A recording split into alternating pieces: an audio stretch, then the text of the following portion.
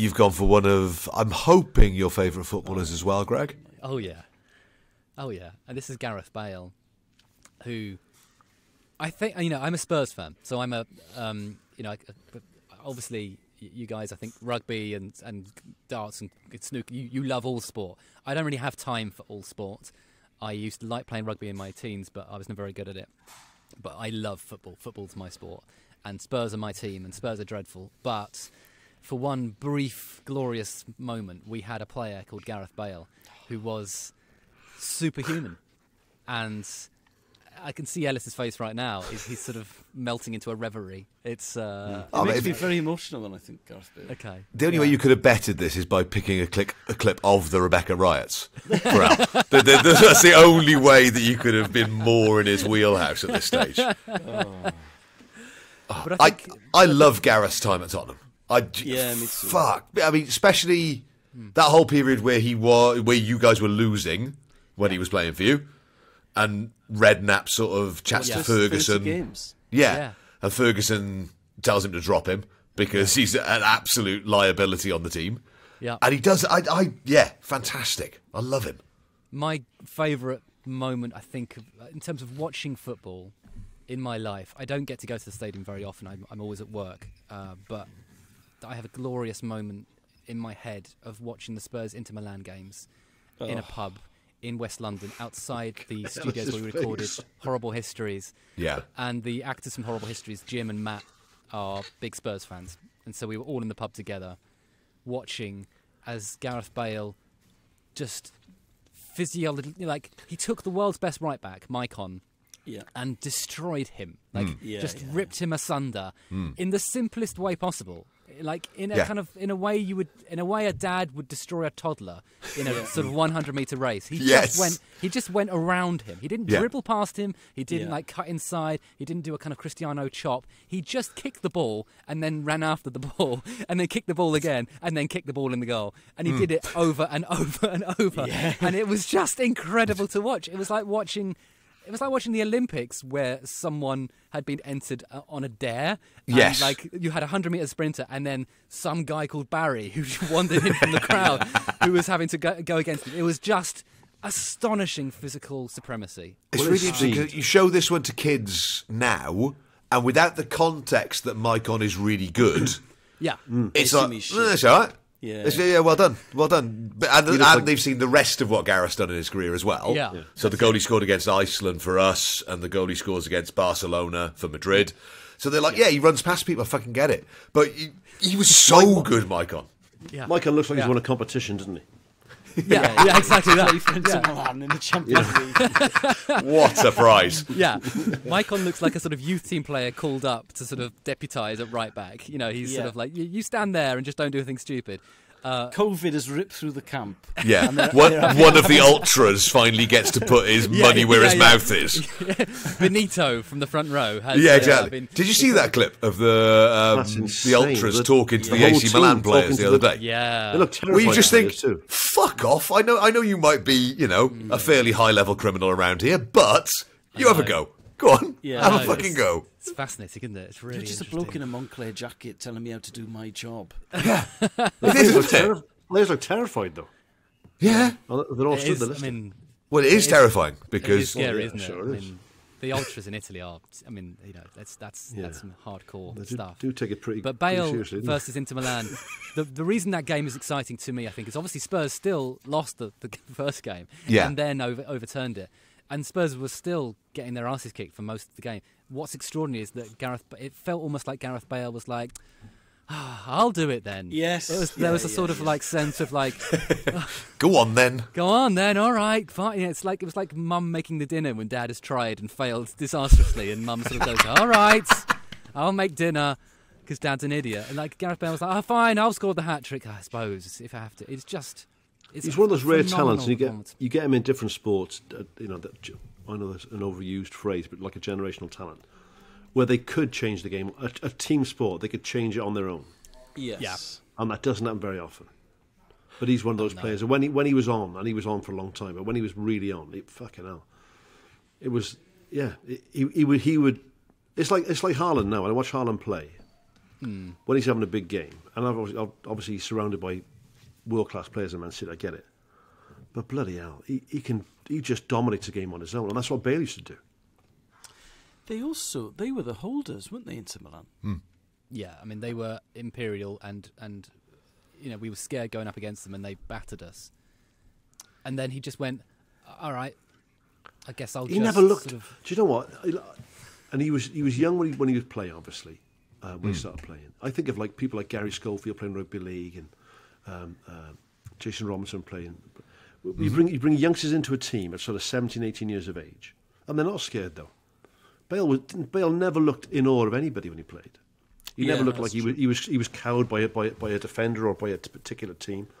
And he's one of those players that was like, we talked about that air doc with the Michael Jordan thing, which we'll movie club at some point. He's one of those players. Bale was the same, like you said then, Greg. Let me do it then. Give it to me. I'll do this on my own. Yes. Put the hand up. Acceptance of responsibility. That's a confidence in yourself as well. I love talking to Spurs fans about Gareth Bale, because they get it, and they have the same attitude towards time at Real Madrid.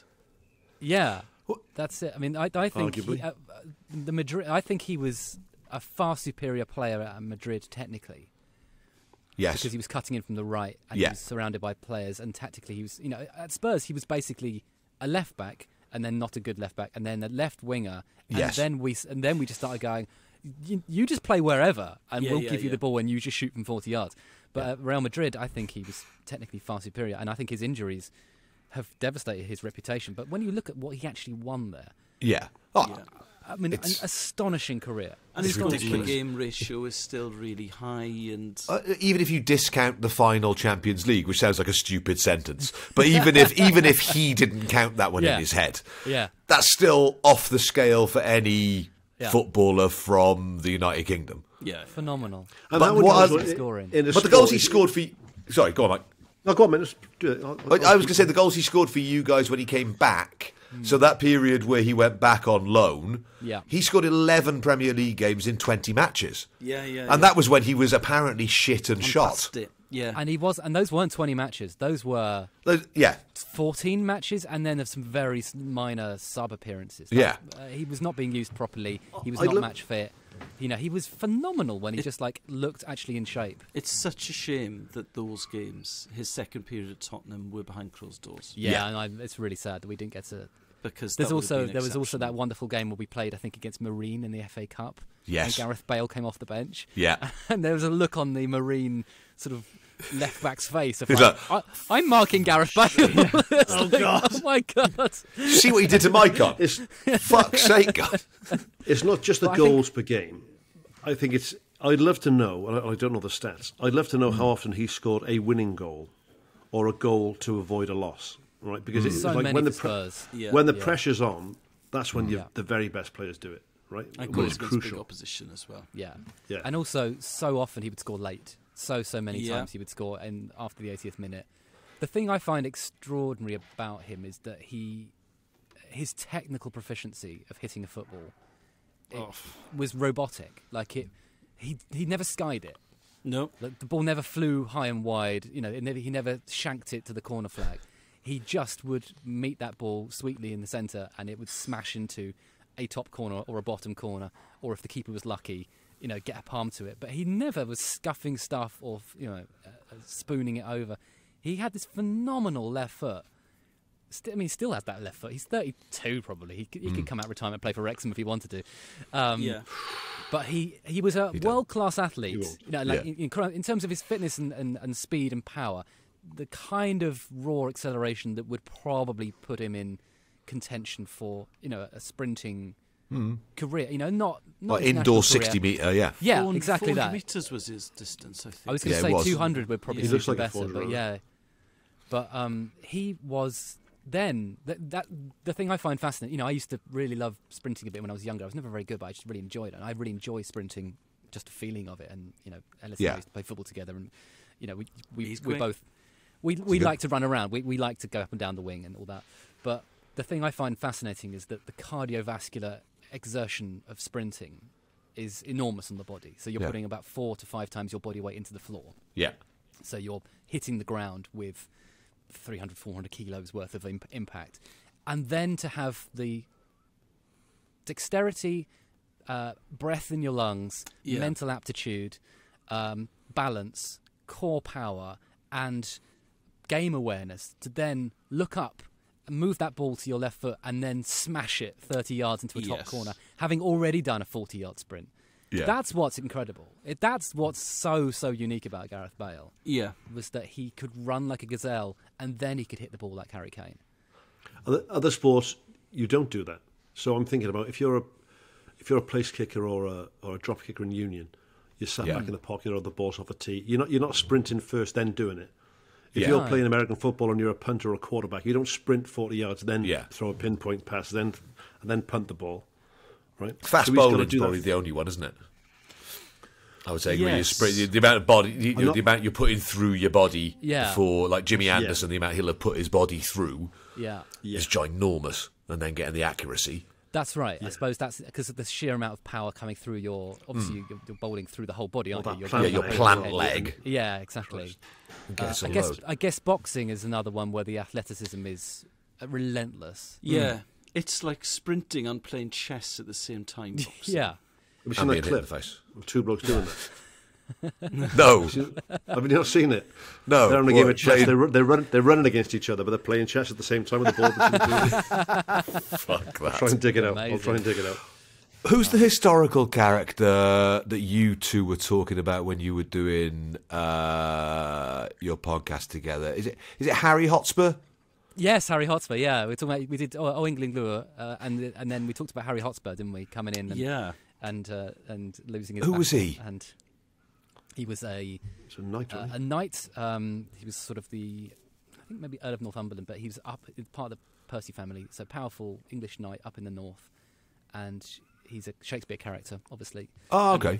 And he's the reason that Tottenham are named Tottenham Hotspur. So we're the only club in world football named after a Shakespeare character, I think. And he is this. I'd love that if I was a Spurs fan.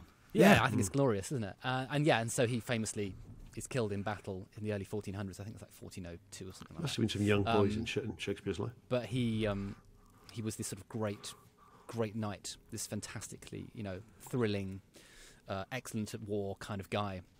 And so the idea he was called Hotspur because he was so quick in the saddle. He was so he was so good at charging that he had this sort of. He heated up his spurs. He made them red. So why the cockle then? Is it because of the cockfightings and the spurs? So the reason it's called so it's Northumberland Park, I think it is, in North London, which is where the stadium was built, I think. And so the Earl of Northumberland's family would have owned that land, I think. So it's that sort of link between really far north and then North London. So Spurs now are named after a Northumbrian, which actually is not a particularly obvious link, but the Percy family are really interesting. I like the Welsh links with Tottenham. Cliff Jones, Terry Medwin. I knew to mention Cliff Jones. Simon Davis, Gareth Bale, obviously. I liked Simon Davis. He was a good player. He was a great player. He was a great player at Tottenham. Chaz and Dave. He scored a goal against Croatia for Wales that is hilarious. It's actually, he dribbles past so many players. It's quite comic. But, you could go Spurs. You could go Spurs. It's North London. North London to Chaz and Dave. Yeah. Cockney music to Mozart. There we go. You know what I mean? Love it. 6 degrees of separation. Linked. We've done it. Linked. Oh, nailed it. That's very Simon cool. Davis to Mozart in 5 seconds. Who'd have thought that was possible?